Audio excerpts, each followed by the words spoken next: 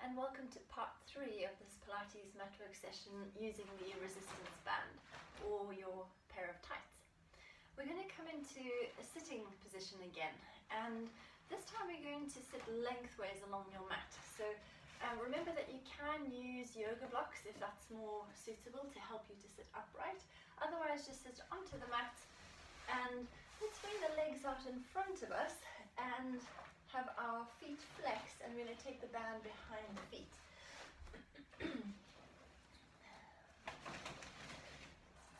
Now, we want to start off preferably with straight legs, but for most of us it's really difficult to have straight legs and a straight back, and I'm always going on about having a straight back being your priority. So if you need to, just softly bend the knees, and that should help you to sit up more straight through the rest of your spine. Then we're going to take hold of the band in each of your hands, and you can adjust the tension in the band. The higher up you hold the band, as in the closer to your knees, the more slack you have in the band, the easier the exercise will be. The lower down you hold the band, the more challenging the exercise will be. So I'll let you choose whereabouts you wish to hold the band, and then maintaining that length into the body, we're going to start off with a little elbow pull back exercise. So as you breathe out, you're going to bend your elbows, brush them against your waist and pull them back behind you. And then breathe in to release. We breathe out to pull back, breathe in to release. And we're just working at your own pace with your breath, trying to maintain the best sitting posture you can. So just be aware that you don't lean back as you pull back, and maybe as you do a few more sets you don't start to collapse and round into your lower back. So let's do 4 more of these. Breathing out as you pull back, breathing in. Breathe out, breathe in. Keep sending your chest towards your knees, your hips towards your thighs, using the tummy to help you maintain good alignment. Last one to finish. Good. Have a little rest with the band, the legs or the spine, as and when you need to. We're going to come now into a one-armed bit of work, so just one side of the body. Initially we'll alternate each time. But what I want you to do is to cross the band over in front of your feet. So you now have a little X where the ankles are. Make sure you have room to your sides. I'm just going to shuffle over a little bit so I've got space to my right. And again, find your good sitting posture, either the legs straight or the legs slightly bent. And this time we're going to start just with your right arm. We're going to bend your elbow and pull the band back with that right arm. And then come back to the center, bend your left arm, pull the elbow back, and then release in front again. Now this time what you'll notice is that the elbow goes wide out to the side rather than down and back. Try to keep your shoulders facing the front, keep your hips facing the front. We're going to do, after this one more set. Breathing out, breathing in, breathing out, breathing in. So it is hard work to maintain that sitting posture as we do this. What we want to do now is add in rotation to the movement. So, same arm position, same band position. This time, as you bend your right elbow, you're going to rotate your head, neck, shoulders and spine to the right. And then release to the center. Bend your left elbow, rotate head, neck, shoulders and spine, and come back to the center. Again, watch you don't start to lean back or to round your lower back, so sit up as tall as you possibly can. Breathing out to rotate, breathing in to come back. Breathe out to rotate, breathe in to come back. Remember, the head will follow the spine.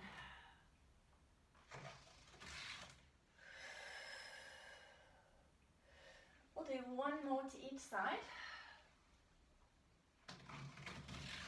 Last one to the left, evening up through the body. And then relax the legs, relax the arms, stretch the spine forward should you need to, or you can keep your knees together, give your legs a little hug to release tension. Good. Let's now come into some rollbacks. And we're going to use the band again, but this time just have the band parallel behind the feet, so you don't want to cross it over anymore. And again, we're going to hold the band fairly low down, either knee height or ankle height or halfway between the two, and sit up really tall again. So with our rollbacks, we start with a C curve. You make your back as straight as you can to start, so use those deep postural muscles to lengthen your spine, relax your shoulders. We're going to then let the pelvis roll slightly backwards, but the upper body softens slightly forwards. I'm now looking to my thighs, and I'm drawing my tummy into the spine. Then I'm going to roll backwards, letting my hips come away from my legs. Take a breath in there. Breathe out, come forwards, bringing your shoulders back over the hips, and then roll the pelvis forwards and lift back out. So it's a breath in for the C curve, a breath out to roll back. Breathe in there, then breathe out, roll forwards, bringing the shoulders over your hips, but you'll notice my hips are still open. Then I close my hips and lift back up. So let's do one more set. Breathing in, breathe out. Breathe in there, breathe out to come back, and to lift yourself back to your good sitting. So let's add a little bit more of a challenge now and add in some arm circles to the exercise. So it's the same, everything is the same to start, but we just work a little harder by maintaining that position of the spine once we're back. Then we're going to move the arms in the shoulders. So we come into the C curve and roll back. Once you're back, you're going to stay there, and you draw 3 little circles in one direction, and then 3 circles in the other direction. Then bring your shoulders forwards over your hips, roll yourself back to sit up really tall. So we're going to do a few more of those. Breathing in for the C curve, breathing out to roll back. Now just let the breath come and go naturally as you circle 3 times in one direction and 3 in the other. Keep your arms still, breathe out, roll forwards, and lift yourself back to your good sitting. We'll do one more set to finish. Breathing in, breathing out. Circling the arms and the shoulders, keeping everything else as still, as strong as you can. Still the arms, roll the spine forwards, and lift yourself out. I always like to finish with a little counter stretch, so rather than going backwards, I'm going to go forwards now. So I'll bring my feet together into long frog position, rest my hands and my shins, nod my chin to my chest, draw my tummy in, and bone by bone I'm going to go forwards with the spine. Not going down to the floor, but forwards to the wall in front of you, lengthening through the back. Breathe in there and breathe out as you come back up. Sitting tall, take another breath in, breathe out, going forwards. Breath in at the bottom and breathing out to come back up again.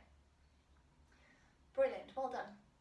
Let's come now onto our tummies. So just transitioning on your mats. What you may want is a head cushion to rest your head on.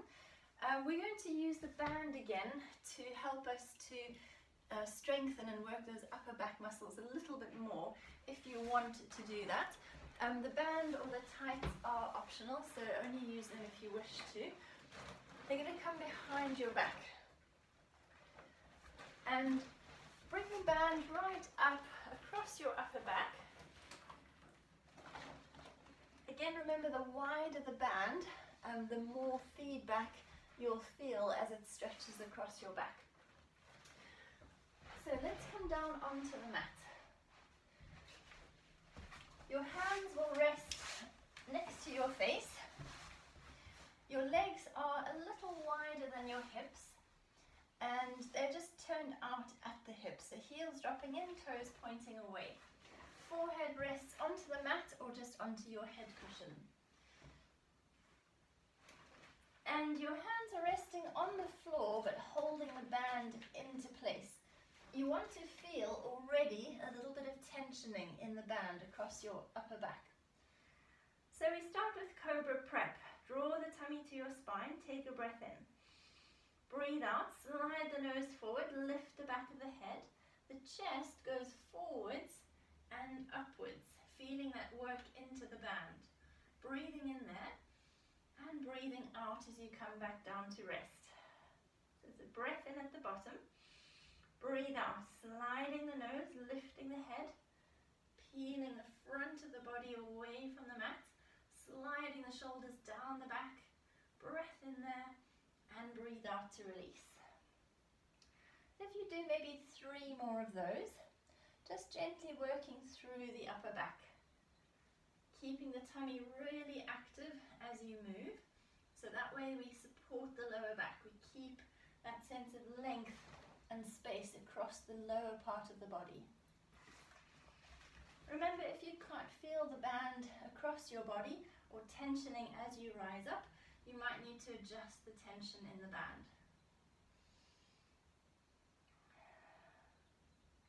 This next one will be your last one before we add a little progression should you want to.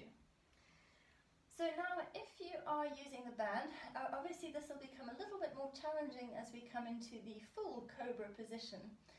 So if you want to leave the band out for this version, please feel free to do that. What I like to do with full Cobra is to slide my hands a little further forward along the mat, just to give my shoulders a little bit more space to move. And then we start off in the same way. So we connect the tummy to the spine, slide the nose forward, lift the back of the head, peel the chest off the mat. Now the arms activate. You push your hands into the floor, start to straighten the elbows as you peel your tummy and maybe the tops of your hips off the mat, stretching the band as you rise up. You're looking slightly more forwards this time rather than down to the floor. Take a breath in and breathe out, come down through the front of the hips, the tummy, the chest, the neck, and eventually the head. Breathe in at the bottom, breathe out, start to come up just through the top of the spine, arms are relaxed. Breathe in, continue to rise up through the spine. And then gently come down again, sequentially releasing the spine back into the mat, bone by bone by bone. We'll do 3 more sets.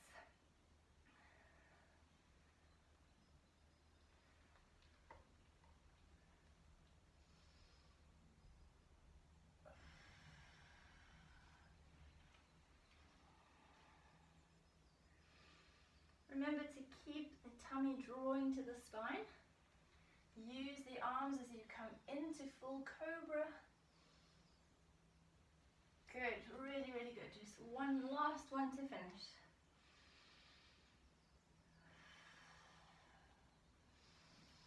Feel that lovely length all the way down the front of the body, but feel that work into the back of the body. And come down for your last time. Once you're down into this position, you can release the band from behind your back. Either push yourself back into rest position, your bottom coming back towards your heels, your arms stretching out in front. If any of you would prefer, please feel free to lie on your back and hug your knees to your chest. With this rest position, or whichever rest position you choose, let the breath help you to release tension in the body. If you're in child's pose or rest position, keep your knees quite wide, feet together. The arms could stretch out in front of you, which is a really nice stretch for the shoulders. Head rests onto the mat, or if your head doesn't reach the floor, pop a cushion or a block under the head to help bring it into the mat. So you can let the neck relax. Some people prefer to bring their arms back behind them and to drop the shoulders. This is really nice to fully release through those shoulder muscles and upper back muscles that we were working.